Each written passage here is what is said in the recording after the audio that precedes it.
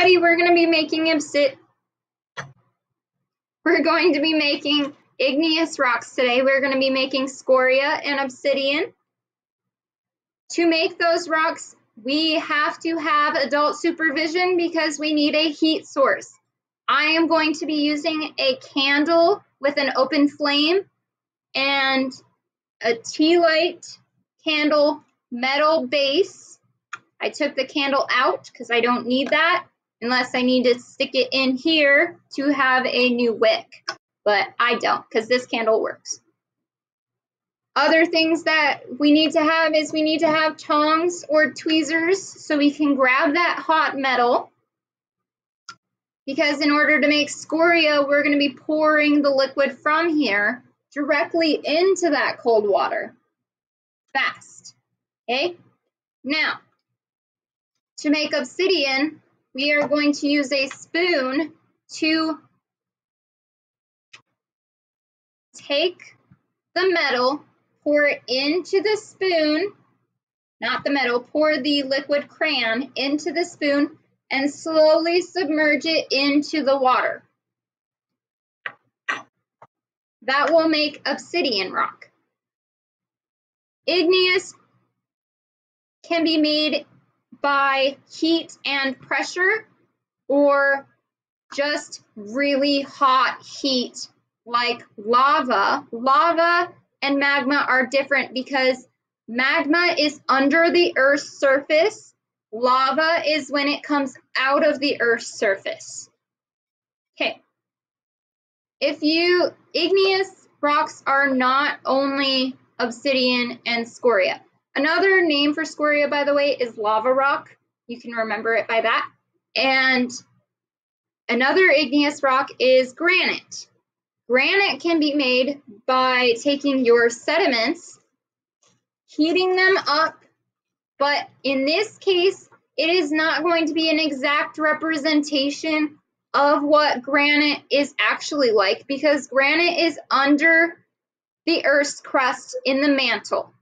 And it is heated by a pocket of magma over here that is giving off heat, and the rock around it that's surrounding it is stuck together in that mantle layer. It can't move anywhere, so it builds up pressure. When it builds up that pressure, there's nowhere for it to go, so it chemically bonds together, and that's how you get things like granite. And that's also why it's multiple colors, where when we have lava, it's pretty much all the same color. It's one color. So for our scoria and obsidian, we're going to be using black crayon and a red crayon, because black crayon is going to use for our obsidian. The reason why, again, is because obsidian is black glass. That is what it looks like in real life, so we want to replicate that. My crayon is already turned into scoria because I had a couple mistakes making the videos. So I'm just going to remelt this because it's perfectly fine because it's still crayon wax. So I'm just going to put it back into the wax container. We are going to do obsidian first, and then we will do scoria. Again, make sure you have ice cold water. You need adult supervision. You also need a lighter if you're using the candle method. And I use toothpicks, but they are away from the wick to make a stand for my candle to sit on. And I made sure that it was level. Now, if I was to poke holes, it is possible that my crayon will leak through if there's not enough pressure around those toothpicks. So I am not going to poke holes. I'm just going to have it setting on top of it. And I also don't want my crayon sitting up like that. So I am going to stick it back in by breaking it back into pieces.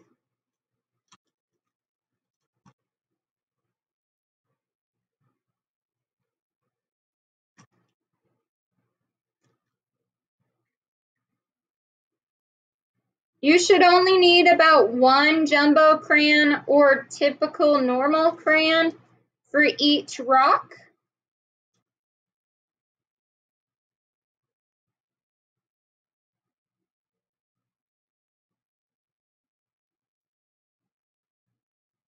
Okay, now that I have resituated myself, I am going to go ahead and light my candle. I want to make sure that I'm not lighting those toothpicks up like birthday candles, because that is not their intention. Their intention is to be a stand. I am going to place my metal on here, and that's the last time I'm going to touch that metal, because metal is a conductor. It will conduct heat, and the crayon will be liquid, which means it is also very hot. So again, adult supervision is needed. Make sure not to touch the metal or the liquid crayon. All right, I am going to tip the computer so you can see what's going on with the crayon itself over it. And then when it is ready and it's fully liquid, I will tip you back over so that way you can watch me put it into the spoon and then into the water slowly to make obsidian.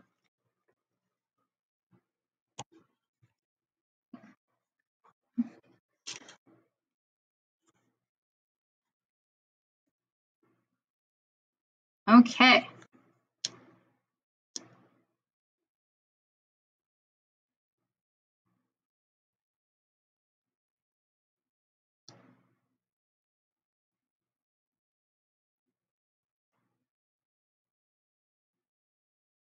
We are watching. We see the crayon is starting to melt, which is good news. I also hear some of that water that absorbed into the rock bubbling out and evaporating.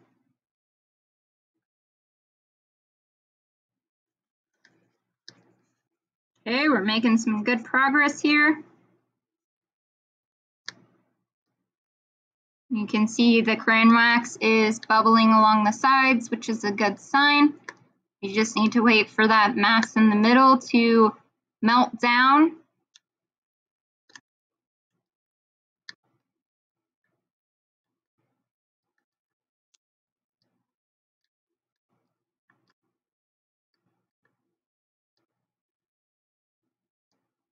Remember, igneous rocks are chemically bonded together. You cannot find any open space because they are chemically bonded together, which means there is no air in them unless it's a pocket of air bubble. Like in the instance of lava rock, there is not two rocks that have an air bubble in between them. It's now one rock with air bubbles.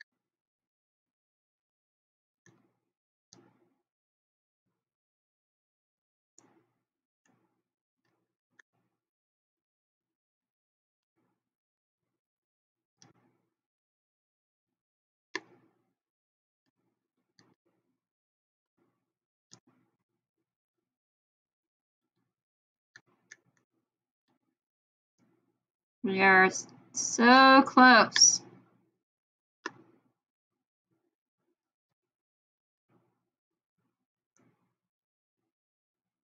I can still see crayon solid on the top.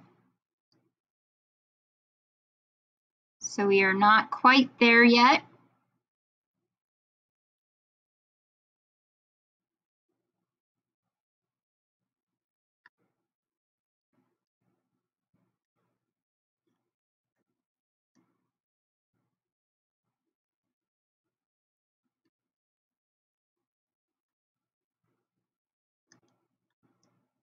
It's slowly getting shorter and shorter. I don't know if you can see that.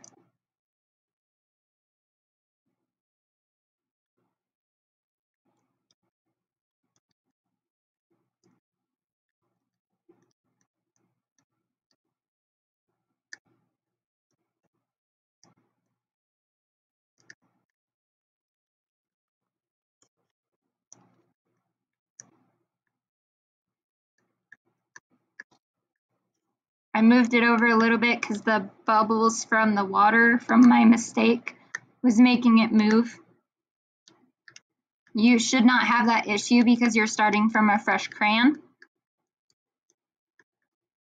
All right, it is now liquid enough that I have a few seconds before it's fully liquid to put down the computer and return you back to our original view. Okay, and then I'm going to scoot this back so you can see the desk.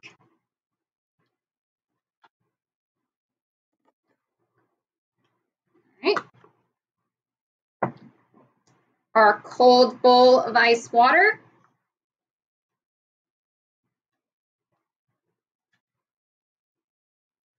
We're not yet quite to a full liquid, but we are so close.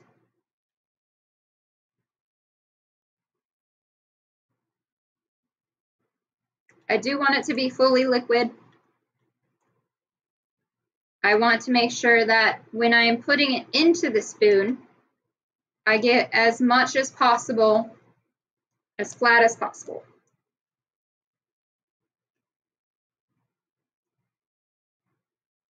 Okay.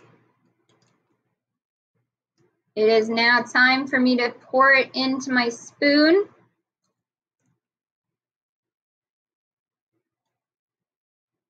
And slowly submerge it into water.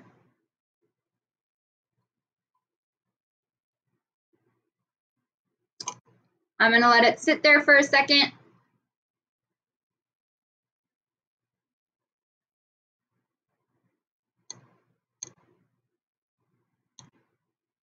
I want to make sure that it's really cool off. And when it's really cool, it should just fall off and float in, which is good because I still have a lot of liquid left. So I'm just going to go ahead and pour myself another rock. Slowly submerge it.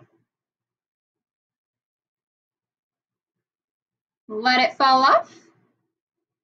Pour myself another rock. Slowly submerge it. And it fell off. Now, remember how it's working in real life is the lava is flowing down the volcano and it flows into an ocean. So when it's flowing into that ocean, it is slowly getting in that water, and that's how that obsidian or black glass is formed. Okay, it's now time for us to make our scoria. We're just going to leave the obsidian there for right now.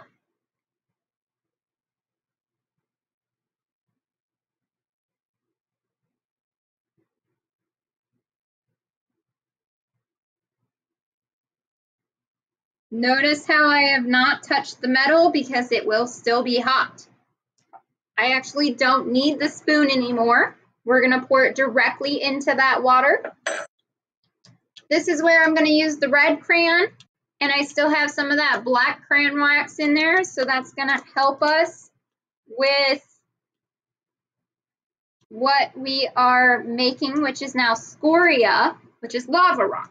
Now, lava rock comes out of the volcano and it goes on land.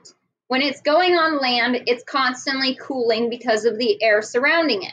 So that means it's forming air bubbles, and that's why you see so many bubbles in the lava rock that you see on people's landscapes. That rock normally is real lava rock.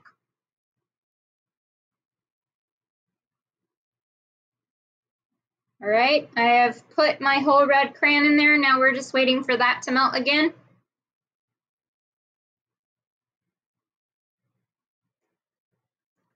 Flip you over just for a second.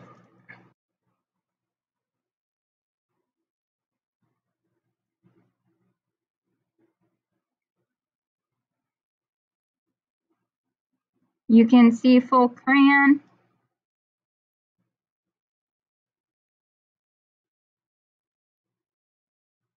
You don't want to be able to see full crayon. It needs to be fully liquid because it is lava.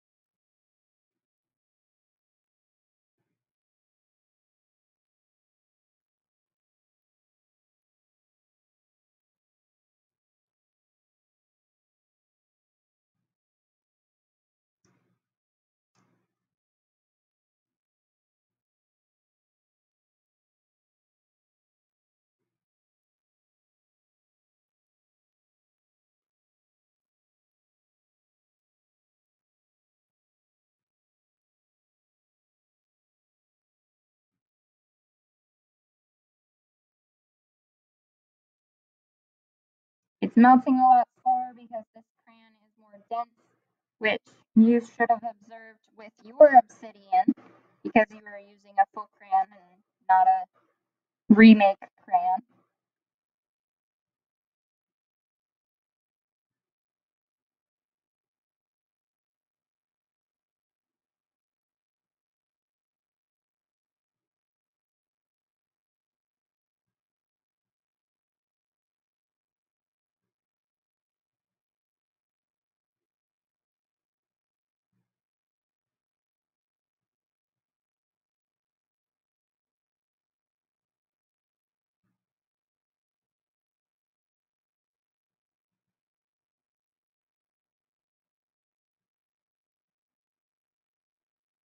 Getting closer.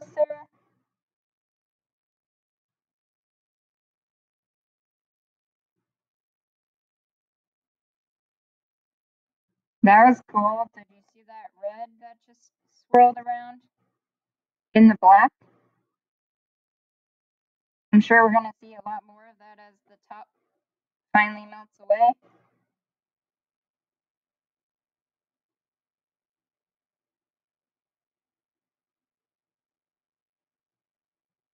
Look, I was right.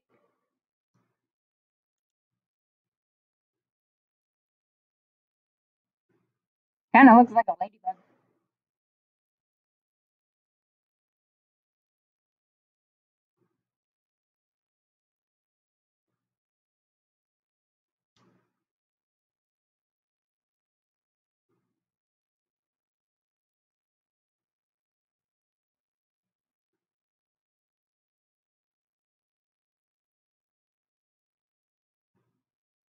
So close. Almost there.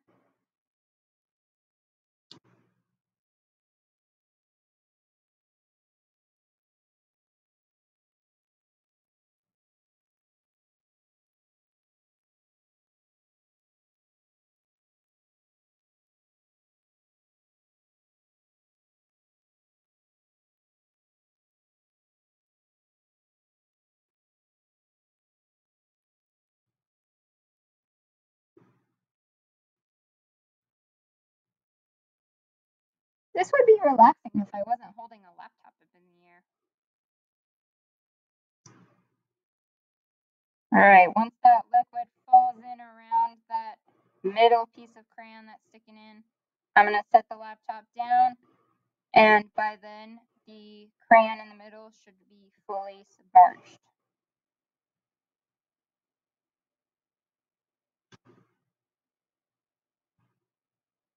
Almost there.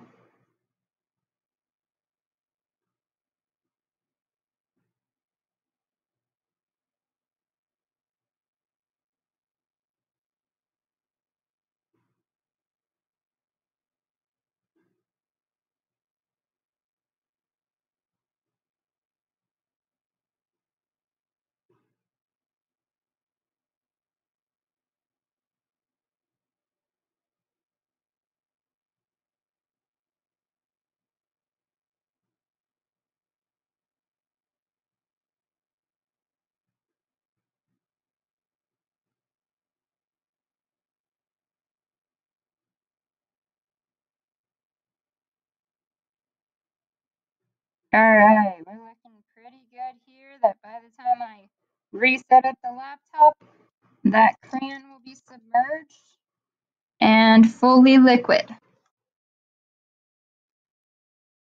I'm going to push my laptop back more because it can splatter a little bit, but the splatter typically cools off by the time it's gone through the air.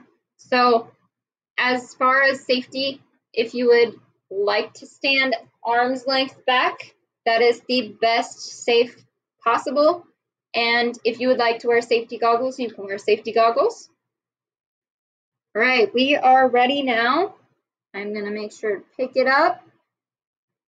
And it is very important here that we pour it in as fast as possible. We do not want a slow pour. We want a dump pour. Okay? 3, 2, 1.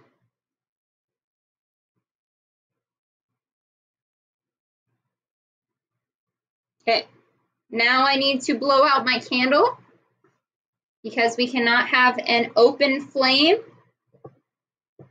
while we're not paying attention to it. I am not going to set this down on my table right now. I'm going to put it actually in the water just to cool off for a second because I don't want it to ruin my table. So now that I've cooled it off, it can go on the table and we can observe. Okay, so there you have it. We have our scoria. Now, I'm going to take it out. I'm going to try and take it out and hold my laptop up at the same time. See how this goes. And we're just going to flip it over. Oh, see how that's really thin? I can't see the screen, so hopefully you can.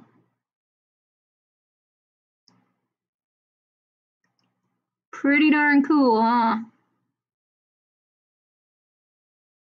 Now this is a small version of scoria. If we were to have a lot more crayons, our scoria would look a little different. It would have more of a solid mass instead of all being the bubbles. But because we used one crayon and a little bit of black crayon, that's how we got our cool little structure here. And that's exactly how it goes in the real world. So here's our scoria / lava rock compared to obsidian. See how the obsidian is flat, shiny. When you break it, it breaks into sharp pieces, which is why it's referred to as a glass. Look at that piece. When you break lava rock, it's not sharp. It just crumbles, but it is still in lava rock form. It's still scoria because it is chemically bonded that way. The only way to get it into a metamorphic or sedimentary form is for it to break down from erosion and weathering and turn itself via heat and pressure or just pressure from sedimentary rock and combine itself into be a new rock. All right, so I'm gonna take them out of there. I want to make sure that I get as much crayon out of this as possible because I do not want any of this crayon going down the sink.